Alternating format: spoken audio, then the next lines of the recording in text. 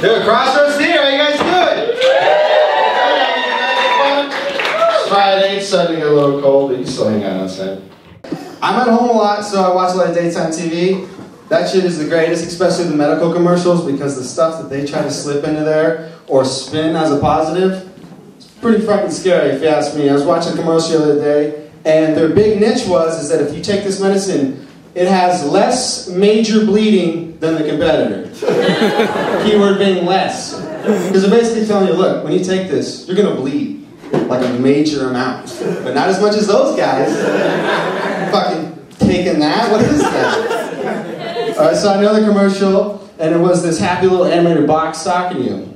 And I realized at the end of it, essentially all it was is that for $200, you take a fat crap in a box, give it to the UPS guy, and see if you have colon cancer.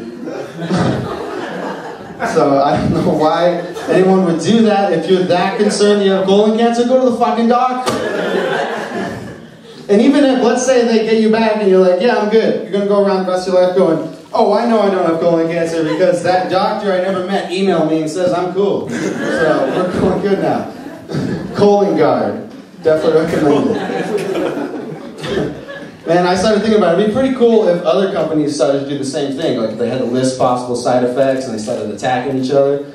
Taco Bell commercials would be off the chain. It's Taco Bell, less major diarrhea than the leading fast food competitor. And then, you know, Del Taco's got to answer right back. Del Taco, introducing the new $5 caca box. Proving once and for all there's less major diarrhea. Eat a Del Taco.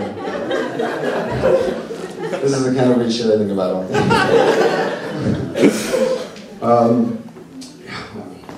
Growing up, I grew up around here.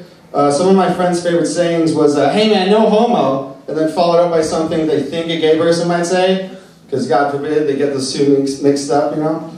So they'd be like, hey man, no homo, but you been working out? And I told them, I was like, why only care about that one distinction? Why don't you broaden it? Could be a good thing too. Hey man, no Kanye, but I'm looking fresh as fuck tonight, okay? Or, no Hitler, but is that guy Jewish? Oh shit, okay, it's cool if he's Jewish, it's cool if he's not. You know what? No Hillary, let's just delete this conversation and start all over again. Hey, no Trump, is that guy Mexican? See, it's kind of like a get out of free, be racist card. But I wouldn't try it. I have an Android phone. Any Android phone guys out there? Yeah. See, anyone that clap, that just means that they're too poor to get an iPhone.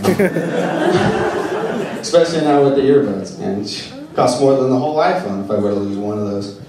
But, yeah, has anyone ever used the incognito search app on Android phones? Has anyone ever used that for anything besides looking up porn? Because what are you looking up that you don't want you or other people to see besides porn?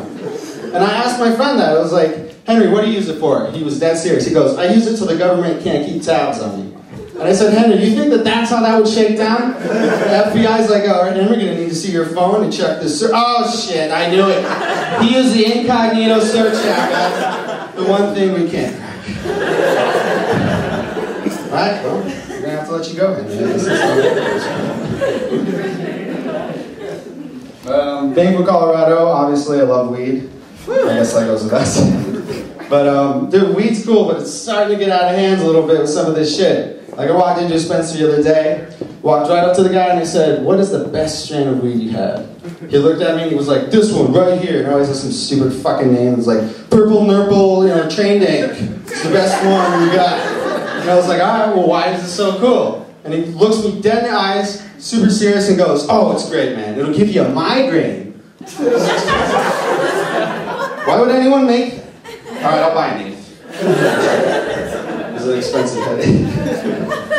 But, no, it's some of that weed stuff. Like, the first time someone pulled out a dab rig on you. Okay, for those of you that don't know, a dab rig is a type of weed that you need a blowtorch to light to smoke. I'll repeat that, a blowtorch. So the first time someone pulls that out, I was like, fuck you, dude, no! Look at that! Dude, anything you need a blowtorch for is probably not legal or good for you. And they're over there all, okay man, it's your turn. We just went went from dude, where's my car to New Jack City real quick, and I ain't hitting it, Pookie, alright? That ain't fucking weed. What is that? And that's not even fun. They just jump from, yeah man, I'll smoke a J, to just like, oh, I gotta lay down, I don't feel good. You know how you get so high that like sometimes your eyes are basically shut, you can't talk, you kind of just like, okay, I think I can make it to the bed. But first, where's the Del Taco Caca box?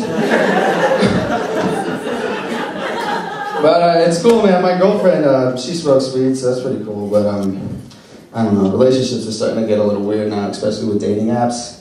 That conversation is going to be weird, like 10, 15 years from now. And it's like, hey, Dad, when you saw Mom, was it love at first sight?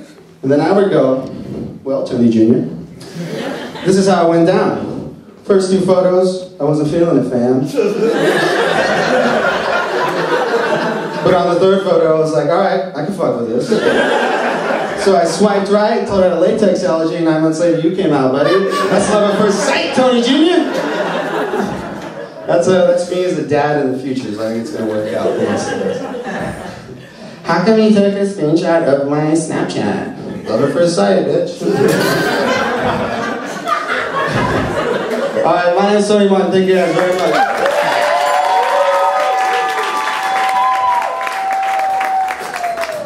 One more time, big Tony Martin.